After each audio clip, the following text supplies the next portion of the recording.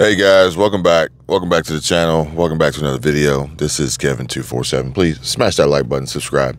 Coming to you guys today from a completely different location. I mean, granted, I am in my car, but I'm not normally where I would record in my car because I'm actually sitting here.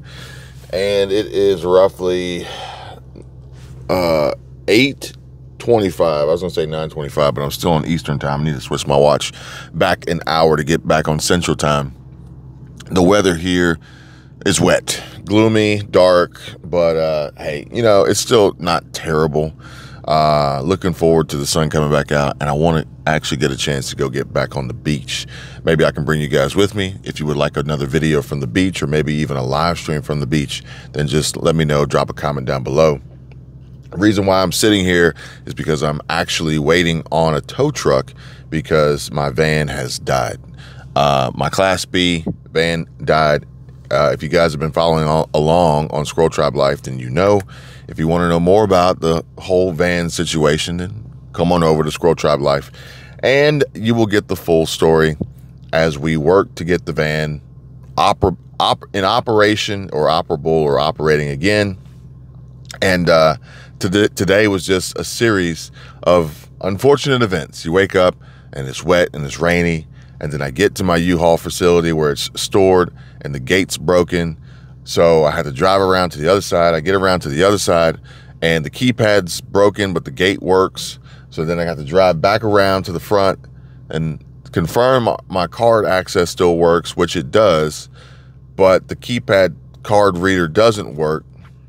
So I had to get a code so I can type the code in to get in the gate, and then drive back around over here and then wait for the tow truck to show up so I can let the tow truck in. You know, but hey, first world problems, right? And I think that's kind of really important when we look at what's happening that is not necessarily in our control, which ironically we ended up watching Leave the World Behind last night. Really interesting movie.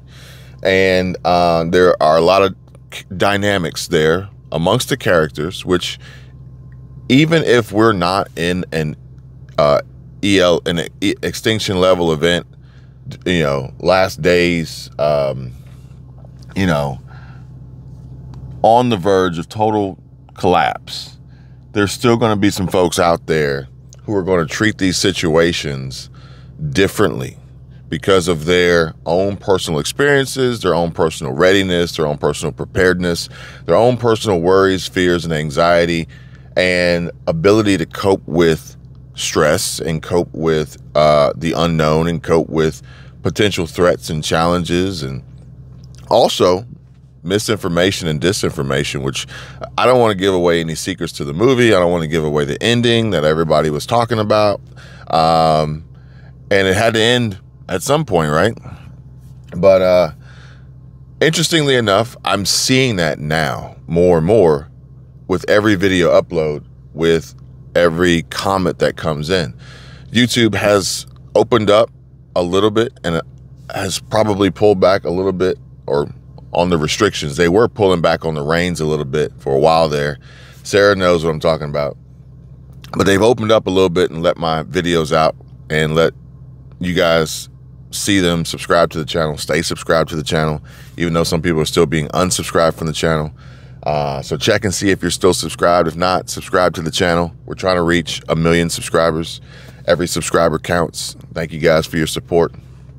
And the comments, I'm getting more comments. A lot of the comments are really, really good comments. And I'm not saying that they're good like Kevin, great job, or Kevin, we agree with you, or thumbs up, or first, or anything like that. I'm just saying that they're good comments in regard to stimulating thought and further developing the dialogue and the conversation and discussion that ultimately should lead to becoming better prepared, right? Because if you've watched Leave the World Behind, you can understand how you're never really, ever truly going to be ready, ever, okay? At least I don't think.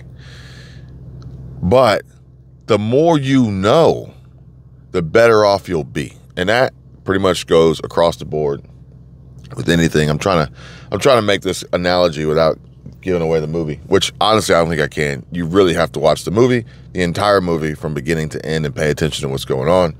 I will say that extremely impressive camera work and transitions on the videography, on the cinematography and videography of that movie. Unbelievable, just epic. But either way, there's a term, and this term apparently came out of San Francisco first. And I feel like this term applies to some of the folks out there that are leaving comments on these videos, and some of the folks out there who are, you know, going through their lives day to day with this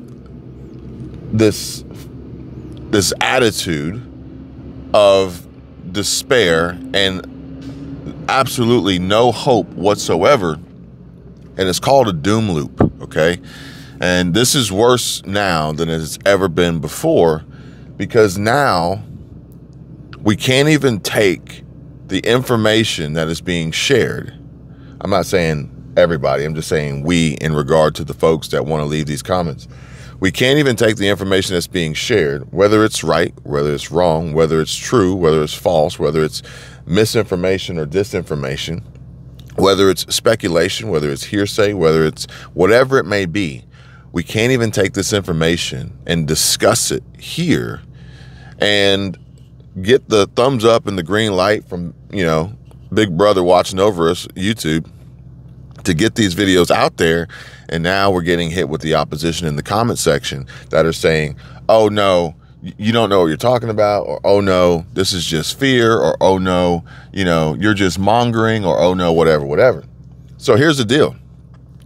If you don't have anything to actually bring to the conversation, then I have to assume that you are stuck in a doom loop. I have to assume that you have your head in the sand. I have to assume that you're just afraid because you just want to deflect and brush off and pretend like there's nothing wrong, even though there is something wrong, but you want to attack those who are discussing the problem, ultimately seeking a solution or possible solutions in a negative way, you know, and that's ultimately going to leave you into a certain section of character dynamic in regard to how you're going to behave in the event of a catastrophic event, and also how others are going to respond to you, where you at that point reach out, extend an olive branch, and step on somebody's front porch, and then they respond with a racking of a shotgun. So just putting it out there so you guys are aware, so you know. I also think that maybe the fourth option is they're not real, or they're hired, paid actors. There are bots in the comments. We've been through the bot situation in 2023. I think it's somewhat improving as we move forward with a lot of changes that YouTube is implementing. But bots are real, and bots are going to change their objective and how they look and appear, and their effectiveness. And I wouldn't put it past some of these bad actors out there who literally want to take down the world and see people at their worst, pit them against each other. I wouldn't put it past them for them to spend time, effort, energy, money, resources to create these bots for the sole purpose of trying to get me to stop sharing this information with you, and or for the purpose of trying to disprove what I am saying, which I'm not making any of this up. You guys can check, trust but verify, see it for yourself. These are things that are happening. We just come here to discuss them, okay? I don't make the news. I just share some of the stories. And I don't even really want to say I report the news. I just want to talk to you guys like regular people, have a conversation towards creating effective and meaningful change, because I know a lot of folks out there want that. They need that. They don't have other people to talk to in that regard, and this can be that outlet. And I think effective communication is going to be the key. Somebody asked me yesterday, is like, can you tell me more about ways I can make more money this year? Can you tell me more ways about how I can get a better job, improve my credit? work from home, start a side hustle, a job or a career path that I can choose, or, you know, some education, some training that I can get certified in so that I don't have to worry about AI taking my job. This is the result of having the discussions and conversations about what we are being told and shared in the news so that we can get better prepared. Even if they're lying to us, we still have to have a plan. We still have to have a strategy. And if you're stuck in that doom loop, then that's not good. That's not good at all. I think the tow truck just drove by. But either way, I just wanted to share that with you guys and let you know I'm not going to stop. I'm not going to let these folks try to, you know, tear me down and prevent me from doing what I think needs to be done and saying what I think needs to be said. And if you guys want to be a part of that, then please smash that like button, subscribe to the channel, and I'll see you guys real soon. Take care.